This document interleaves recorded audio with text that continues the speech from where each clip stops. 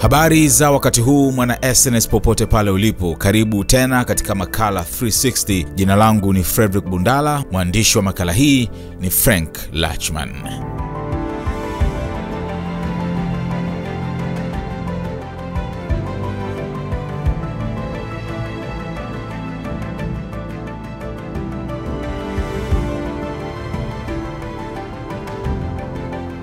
Kwa miaka mingi, kizazi cha Kim kimetawala Korea Kaskazini.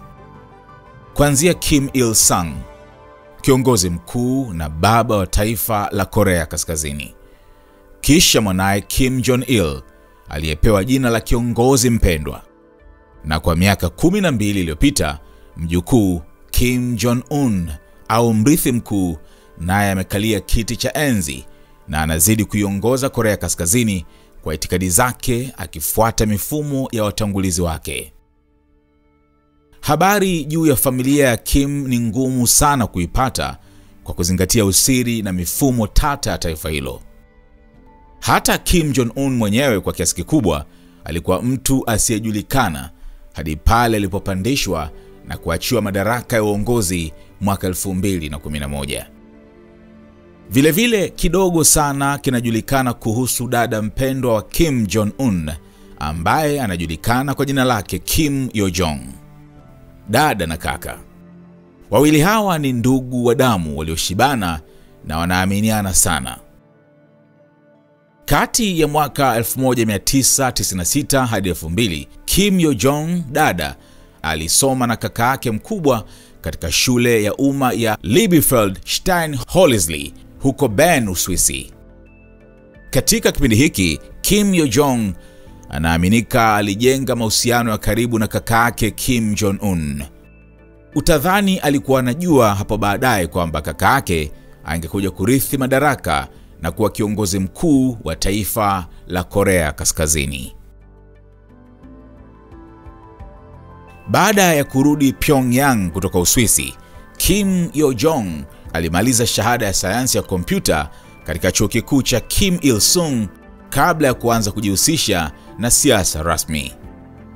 Katika masuala ya ujasusi wa serikali na kufukia au kurekebisha mabonde ya kazi za kiserikali, hakuna mtu mwingine aliye na urahisi wa kuzungumza siri nzito akiwa na kiongozi mkuu Kim Jong Un kama si dada yake mpendwa Kim YO JONG.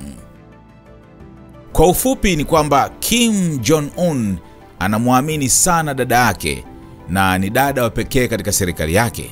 Ni mmoja wa watu wakuu wa kisiasa wa Korea Kaskazini na mshauri pekee wa kaka yake. Kim YO JONG alianza kufanya kazi serikalini mwaka 2007 alipoteuliwa kama kada mdogo katika chama tawala cha Korea Kaskazini, Korea Workers Party. Pia alifanya kazi kama secretary wa kibinafsi wa baba yake, marehemu Kim Jong Il, mwaka 2009. Baada ya kifo cha Kim Jong Il mwaka 2011, Kim Jong Un alirithi madaraka, na kadri wasifu wa Kim Jong Un ulivyoongezeka, ndivyo pia ule wa dada yake ulizidi kuongezeka. Kipindi chote cha uhai, baba alihakikisha kwamba mwanawe wa kike atakuwa na jukumu katika urithi huo. Na mapema sana alikwisha anza kumwandaa na shughuli za kiserikali. Taratibu Kim YO JONG alizidi kupanda ngazi. Kuanzia mwaka 2014 amekuwa akiendesha idara ya uenezi na propaganda, Propaganda and Agitation Department PAD, ambayo lengo lake ni kuwafunza na kuwajaza wa Korea Kaskazini na itikadi za serikali. Jukumu lake serikalini likaongezeka sana tangu mwaka 2018. Dada huyu ambaye anakadiriwa kuwa na miaka 36 kwa sasa, alikuja kujulikana zaidi katika duru za siasa kimataifa mwaka 2018 alipokuwa moja ya viongozi wa wakilishi wa Korea Kaskazini pale alipotembelea Korea Kusini katika wadhifa rasmi uliohusu michezo ya Olympic. Akiwa huko kwa niaba ya kaka yake, alifanya vikao vya kisiasa na rais wa Korea Kusini wa wakati huo, Moon Jae-in, na alifanya mazungumzo na makamu wa rais wa Marekani Mike Pence na viongozi wengi wa kimataifa. Toka mwaka 2021, Kim YO JONG amekuwa sehemu ya baraza kuu la kitaifa la kufanya maamuzi. Amekuwa kiongozi mkuu wa tume ya taifa ya masuala ya kiserikali na ana sifa kama kiongozi mkatili.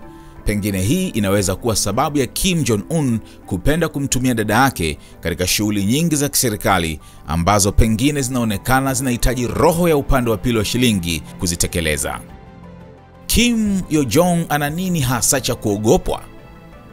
Amekuwa akivutia vyombo vya habari, na kwa wachambuzi wa masuala ya kisiasa na wale wa kisaikolojia wanamsema dada huyu si mwanamke wa kuchezea. Kwa kumtazama tu hili linajidhihirisha. Tabia yake, tabasamu lake la siri ambalo mtu yoyote huwezi ukalielewa linamaanisha nini, ujasiri, kujiamini kwake, ubebe wake na maamuzi magumu ambayo anatekeleza kwa niaba ya kaka yake yamekuwa yakiwashtua wanazuoni wengi kote duniani. Je, anatisha kama wamsemavyo? Ungana nasi katika makala 360 kujua mengi kuhusu Kim Yo Jong. Kwa sasa anachambuliwa na kuonekana kama mwanamke hatari zaidi duniani. Imefikia hadi wasomi na wachambuzi wameamua kumwandikia wasifu wake kwa kutoa kitabu ambacho kinajadili na kuweka wazi itikadi za dada huyu. The Sister, North Korea's Kim Yo Jong, the most dangerous woman in the world. Kitabu hiki ni picha nzima juu ya utawala wa familia ya Kim. Ni ufafanuzi wenye nguvu na uliofanyiwa utafiti wa kina kuhusu ubabe wa kizazi cha Kim na jukumu lake la kipekee na la hatari la Kim Yo Jong. Kuna mengi ya kujua kuhusu dada huyu wa kukata na shoka.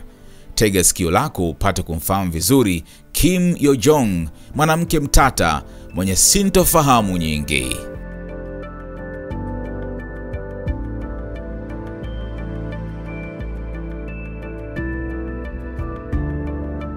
Macho yake huonesha wazi kwamba si kiongozi wa kumchezea. Tabasamu lake lisilotambulika kama ni la heri ama shari humfanya Kim Yo Jong kuogopwa sana. Ni mtu wa vitendo, si maneno. Vyombo vingi vya habari vimekuwa vikimsema kama mwanamke na kiongozi jeuri na katili zaidi ya kaka yake. Akiwa kama msaidizi wa kaka yake, Kim Yo Jong anasaidia kuendesha serikali ya Korea Kaskazini, ikiwa ni pamoja na kutekeleza majukumu mengine nyeti ya ziada kwa niaba ya kaka yake. Kutokana na wasifu wake, amepata kupewa majina ya utani ambayo yanatisha au pengine anaweza kuonekana kama ni ya kejeli kwake. Wanamwita Jini Mwenye Kiu ya Damu, wanamwita jinamizi, wanamwita mwanamke wa shetani, Devil's Woman, wanamwita mtoa roho, Grim Reaper, na majina haya yametoka kwa maafisa kadhaa ambao wanafanya kazi au wamewahi kufanya kazi na Kim Yo Jong. Kuna uvumi kwamba tabia yake ya kubadilika ghafla husababisha maafisa wakuu wa Korea Kaskazini kuzuia pumzi zao na kutazama sakafu ikiwa dada huyu angewakaribia kwa ukaribu. Ripoti za maafisa usalama na waandishi zinadai kwamba mwaka 2021 Kim Yo Jong alidaiwa kuamuru kuuawa kwa maafisa kadhaa wa vyeo vya juu wa Korea Kaskazini kwa kukasirishwa tu na maafisa hawa ambao inaonekana hawakutimiza majukumu yao ipasavyo, kitu kilichopelekea vifo vyao. Pia inadaiwa aliwapeleka maafisa wengine wengi wa serikali kwenye kambi za magereza ya kijeshi pamoja na familia zao zote. Maafisa hawa walionekana kupinga serikali na kuingia kwenye rada zake. Akiwa kama dada mdogo kabisa kati ya watoto 7 wa Kim Jong Un, alipendwa sana tangu utotoni. Toka utoto wake alikuwa na nia isiyopingika ya kutaka kushiriki katika shughuli za kiserikali. Uamuzi au nia hii ilikuwa tofauti na kaka zake wengine ambao hawakujali drama na purukushani za ukoo wa Kim na utamaduni wake wa kuachiana madaraka, kwani kukosea kidogo tu kunaweza kukutoa uhai katika mchakato wa kugombania madaraka. Hii ni familia ambapo wengi wa wanaume wanaoweza kuwania mamlaka wameuawa kikatili, akiwemo Kim Jong Nam, kaka wa kambo wa Kim Jong Un, ambaye aliuawa akiwa ndani ya uwanja wa ndege wa Kuala Lumpur nchini Malaysia mwaka 2017. Pia mjomba Jang Song Thaek ambaye aliuawa kwa kupigwa risasi mwaka 2013 baada ya kushutumiwa kuwa anataka kuleta mapinduzi. Kwa historia hii ya visasi na mauaji ya wenyewe kwa wenyewe, huwezi kupinga kwamba Kim Yo Jong alitakiwa kucheza karata zake vizuri ili aweze kujiweka salama katika familia iliyojaa visa na mauaji. Mtu wa kujibanza karibu naye ili awe salama alikuwa ni kaka yake kipenzi, ambaye kwa wakati huo alikuwa tayari ni mrithi wa kiti cha utawala, na haikuwa shida kwake kwani wawili hawa tayari walishakuwa na historia nzuri ya kuishi pamoja kwa upendo. Hali ya uhusiano wa Kim Yo Jong, dada na kaka yake, inategemea sana unyenyekevu, utii na uaminifu ambao Kim Yo Jong atauleta kwa kaka yake. Wakati huo huo, wachambuzi wanadai kwamba Kim Yo Jong anasubiri kama afya ya kaka yake inaweza kuzorota, kitu kitakachompa nafasi ya kugombea mamlaka na kushika hatamu za kuiongoza Korea Kaskazini.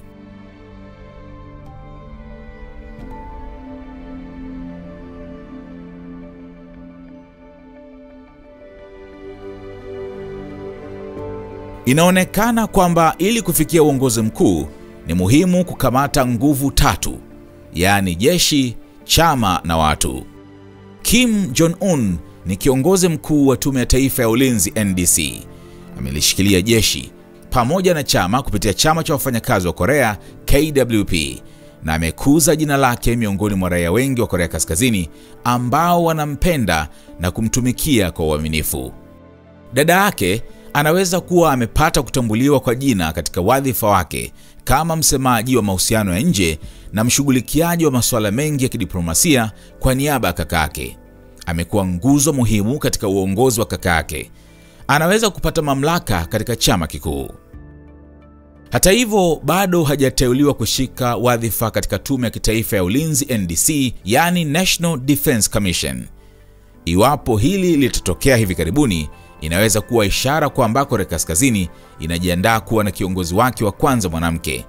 Na iwapo lolote litatokea kwa afya Kim Jong Un, huku watoto wake wakiwa bado wadogo mno kuchukua madaraka, Kim Yo Jong atakuwa mwanamke wa kwanza kuchukua mamlaka katika nyanja ya kisiasa inayotawaliwa na wanaume nchini Korea Kaskazini. Amethibitisha kwamba yeye ni jeuri. Anaweza na hashindwi lolote wala hatishwi na taifa lolote lenye itikadi za kudidimiza ustawi wa Korea Kaskazini. Wananchi wengi wanataka viongozi kama yeye, wababe, jeuri, hawatishiki hovyo na wenye maamuzi magumu. Uzalendo wa wananchi wa taifa la Korea Kaskazini ni wa hali ya juu, na kikundi cha watu au taifa hasimu haliwezi kuubomoa au kuteteresha uzalendo huo kwa sera za nchi za magharibi. Si rahisi kuwabomoa. Wanajali taifa lao, wanawapenda viongozi wao, na wapo tayari kubeba hata fito kuingia vitani na hasimu yoyote yule. Playing good cop/bad cop imekuwa ni njia ambayo inatumiwa na wawili hawa. Kim Yo Jong amekuwa ni dada ambaye hufidia nafasi na kuhakikisha kwamba anapunguza au kupoteza kila kizuizi kilichopo mbele ya kaka yake kwa njia yoyote ile, iwe ya heri ama shari. Kitu hiki kinasema kumfanya Kim Yo Jong kuwa ni dada wa hatari zaidi na moto wa kuotea mbali kuzidi hata kaka yake. Wasifu wake unamfanya apende kutumiwa na kaka yake kwa shughuli ngumu za majukumu ya kiserikali na yale ya kifamilia. Kim Jong Un anajua kwamba dada yake ni bora katika kutekeleza majukumu mazito na hatarishi ambayo yataleta usawa wa kifamilia na serikali. Wakati kwa upande wake kama kaka yake, kazi yake kubwa itakuwa ni kuzidi kuteka mioyo ya watu kwa kuwakumbatia kwa sura yake ya upole ambayo huonesha inahitaji faraja. Kim Jong Un ni mrahisi kulia hadharani. Ni mzuri kutengeneza sura ya upole inayohitaji faraja kutoka kwa wananchi wake. Kwake kulia hadharani si jambo la kushindwa kulifanya. Ni hivi majuzi tu alilia hadharani wakati akiwahutubia wanawake. Kim Jong Un alilia kwa uchungu huku akitoa wito kwa wanawake wa Korea Kaskazini kuzaa watoto zaidi. Idadi ya watoto wanaozaliwa nchini Korea Kaskazini inapungua, kwa hivyo Kim amewataka wanawake kuzaa watoto zaidi katika nia ya kuimarisha mamlaka ya taifa. Je, ni mambo gani humfanya dada huyu kuonekana si wa kuchezea? Wachambuzi, wahariri na wabobezi wa masuala ya siasa za kimataifa wanamweka Kim Yo Jong kama mwanamke hatari zaidi ambaye kama atakuja kushika hatamu za madaraka basi atakuwa balaa zaidi ya kaka yake. Kauli zake, matendo yake, maamuzi yake yanathibitisha haya. Kim Jong anaripotiwa kuhusika na mashambulizi makali dhidi ya maadui wa nchi yake. Marais waliopita na rais wa sasa wa Korea Kusini wanamjua vizuri. Katika utawala wao wamekutana na jeuri na ubabe wa mwanadada huyu ambaye yupo tayari kutekeleza lolote ili awatie adabu mahasimu wake. Katika tukio la miaka ya nyuma Juni mwaka 2020 linaonesha ni kwamba kiwango gani dada huyu si wa kubeza na anaweza kutekeleza mambo hatari kwa niaba ya kaka yake na nchi yake. Katika kulipiza kisasi kwa waandamanaji na wanaharakati wa Korea Kusini waliokuwa wakitumia maputo au tiara kudondosha vipeperushi vya propaganda nchini Korea Kaskazini, Kim Jong alionya hatua hiyo na aliamuru idara husika huko Korea Kusini kutekeleza mpango kudhibiti hatua ya wananchi wake kutupa vipeperushi vinavyoponda utawala kaka yake na kupinga hatua ya majaribio ya mara kwa mara ya kurusha makombora ya atomic, mpango ambao kwa miaka mingi huwa unatekelezwa na Korea Kaskazini. Kim Jong aliionya serikali ya Korea Kusini kwamba endapo itashindwa kuzuia wananchi wake, basi atawapa zawadi yao wanaostahili ya kuwaweka sawa kisaikolojia. Haikupita siku chache tukio la kutisha likatokea. Jengo maalumu ambalo hutumiwa na nchi zote mbili kwa ajili ya masuala ya diplomasia lilipigwa kombora la masafa marefu lililofyatuliwa na Korea Kaskazini. Ni eneo ambalo waandamanaji wengi wa Korea Kusini walikuwa wakilitumia kurusha vipeperushi vyao vya propaganda kuiponda Korea Kaskazini. Kwa bahati nzuri, hapakuwa na waandamanaji eneo la tukio na ofisi haikuwa na watu.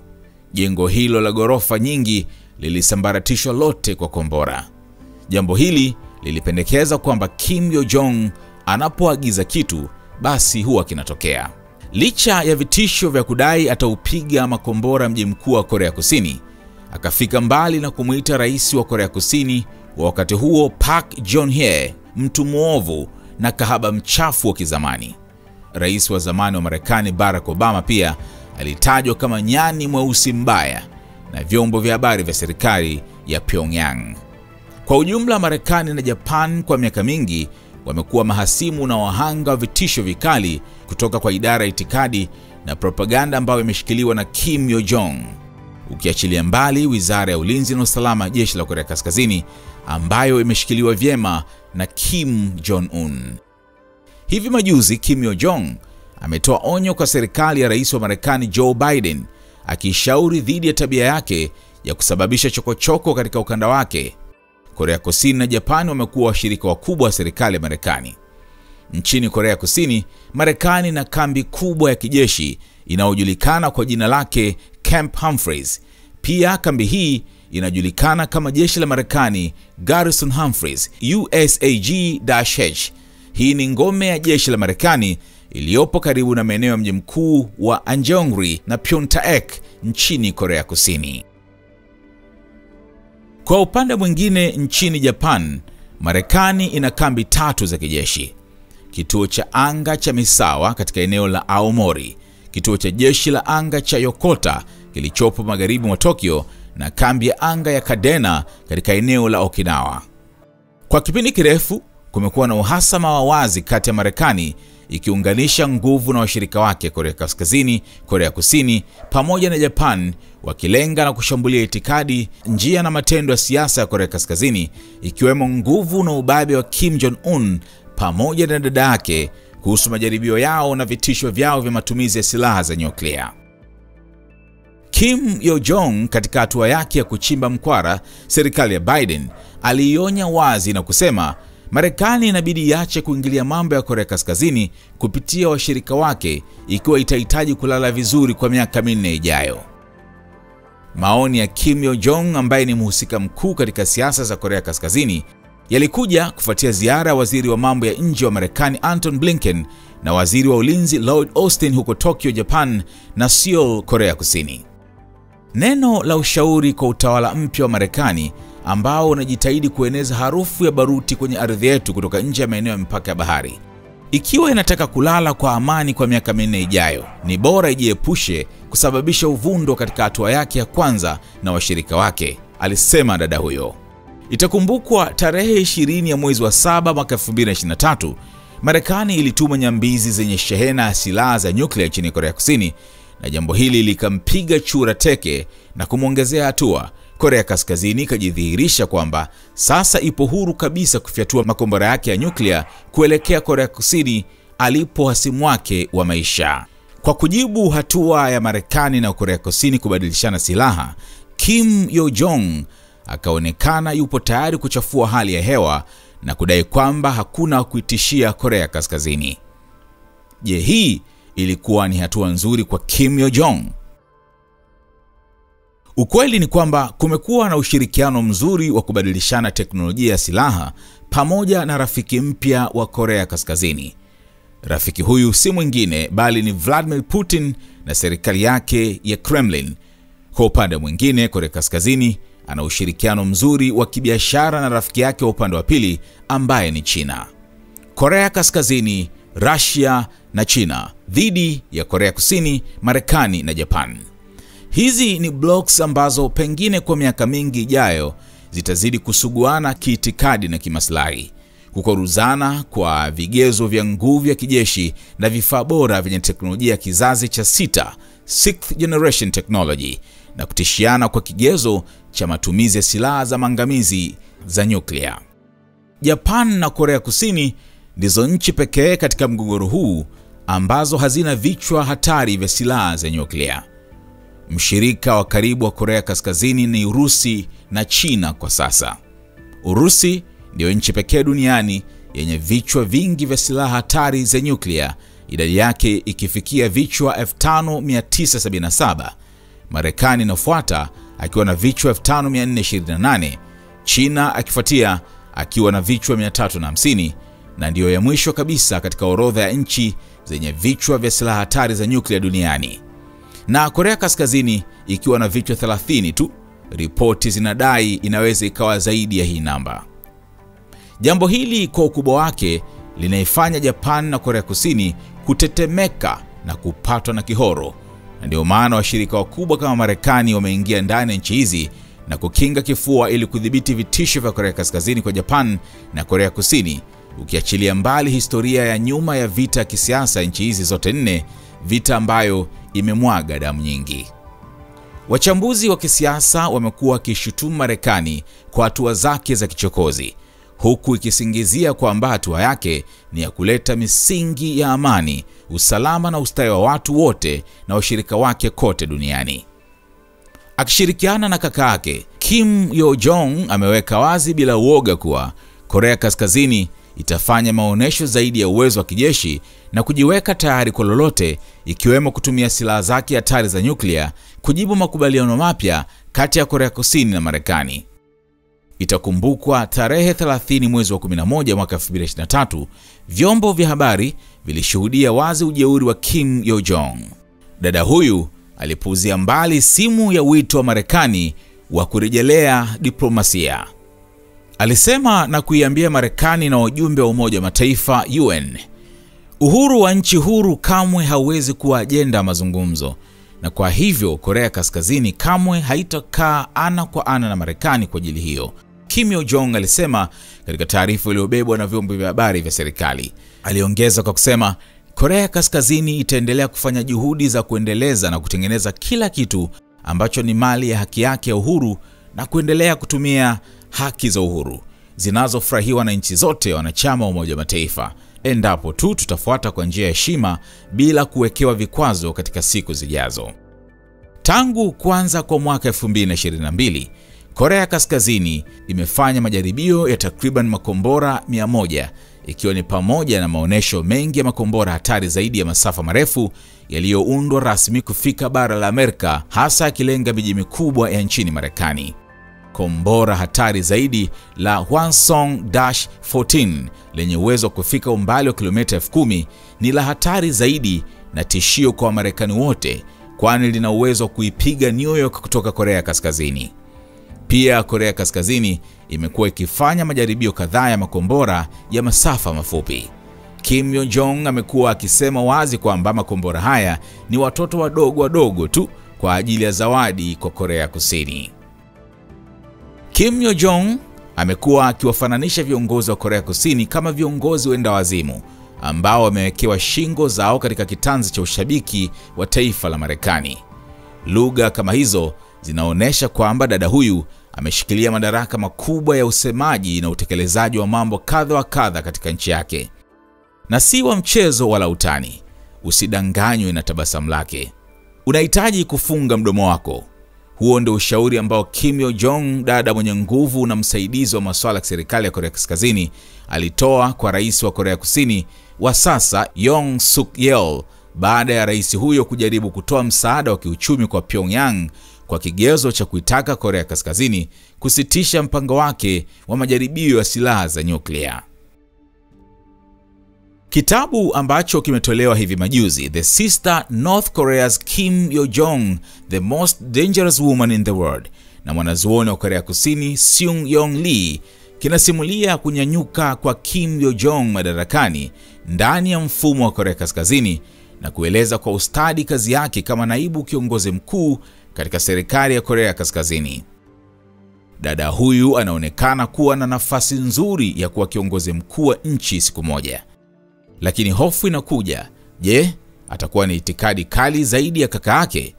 Kiukweli kwa sasa, akiwa msaidizi wa kaka yake, anafanya mambo makubwa ya kutikisa mataifa hasimu. Vipi akija kushika madaraka? Mataifa hasimu kwa Korea Kaskazini yategemea lipi jipya kwa Kim Jong? Hatuwezi sema, ila muziki utakuwa ni mnene. Mwezi Septemba 2023, Kim Jong alijiunga na kaka yake kwa mkutano wake muhimu na rais wa Urusi Vladimir Putin kujadili masuala ya kijeshi, vita vya Ukraine na uwezekano wa msaada wa Urusi wa programu ya satellite ya serikali. Alikuwa kando yake alipokuwa akitia saini kitabu cha wageni katika bwalo la Vostochny Cosmodrome baada ya Korea Kaskazini kuahidi kuanza kuipatia Urusi zana za kivita. Unadhani Korea Kaskazini amepata pa kuegemea? Uhusiano na Urusi ni mbinu nzuri aliyoitumia na imezaa matunda. Mengi yanakuja kumhusu Kim Jong, na ulimwengu uwe tayari kushuhudia kuinuka kwake zaidi na zaidi katika siasa za kimataifa na katika hatua zake ngumu zenye utata za kupambana na mahasimu wake, hasa Marekani, Korea Kusini na Japan na wengine wengi. Majaribio ya makombora ya Korea Kaskazini yanaitia wasiwasi Japan kwa sababu makombora hayo wakati mwingine hupitia anga na maeneo ya Japan. Ukizingatia Japan ni taifa ambalo limeruhusu kujengwa kwa kambi 3 kubwa kabisa za jeshi la Marekani. Tayari hili ni shida kwa Korea Kaskazini. Hawezi kutulia kamwe kama maji ya mtungi vile. Kukiwa na kaka na dada pembeni, hili ni zaidi ya dozi ya Kristopen. Huyo ndo Kim Jong kwa mapana yake. Una mtazamo gani kuhusiana na hili? Hadi wakati mwingine, endelea kufuatilia Makala 360.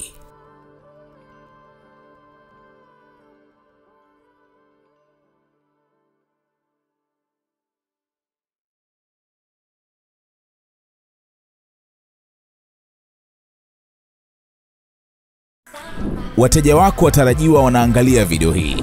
Kama biashara yako ingeonekana pamoja na unachokiangalia sasa, wengi wangegeuka kuwa wateja wako wapya. Tuandikie sasa info@snstz.com au WhatsApp pekee 0659 250 389. Tuifikishe biashara yako kwa wana SNS.